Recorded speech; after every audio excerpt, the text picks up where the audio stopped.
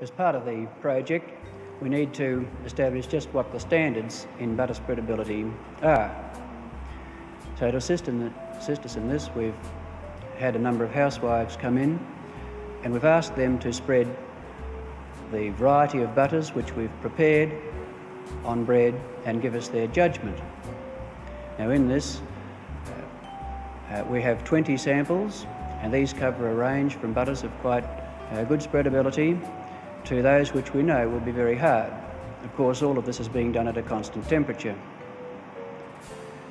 The ladies are being asked to spread the butter on bread in the ordinary way and then record their comments as to what they themselves think as to the ease of the butter to use for its spreading on bread.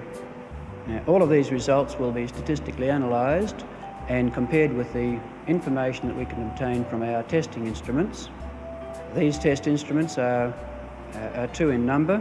We have the triaxial compression apparatus and we have the extruder.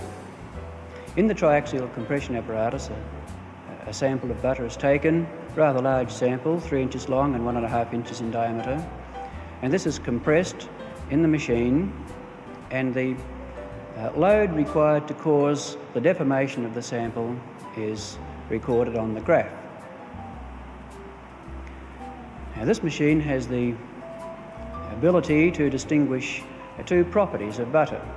First of all, there is the strength, or more loosely the hardness of the butter, which is measured by the height of the graph, and this is very closely correlated with the hardness of the butter to spread. But another very important property of butter is its plasticity, and the shape of the curve and also the shape of the broken sample in the machine gives an idea as to whether the sample is brittle or plastic. Now, it goes without saying, of course, that spreadable butter must be plastic. That is, when we load it, when we cause it to flow, such as happens when we try to spread it on bread, the butter should flow rather than crumble into pieces. And the instrument is able to quite clearly show both brittle failure or breaking and plastic failure or breaking. The other instrument we use is an extruder, and in this instrument a sample of butter is forced out through a small orifice at a constant rate, and the load required to do this causes the spring to deflect, and this deflection is traced by a pen on a chart. Naturally, the harder the butter is to force out the hole, the harder its spreadability would be, or the less its spreadability would be.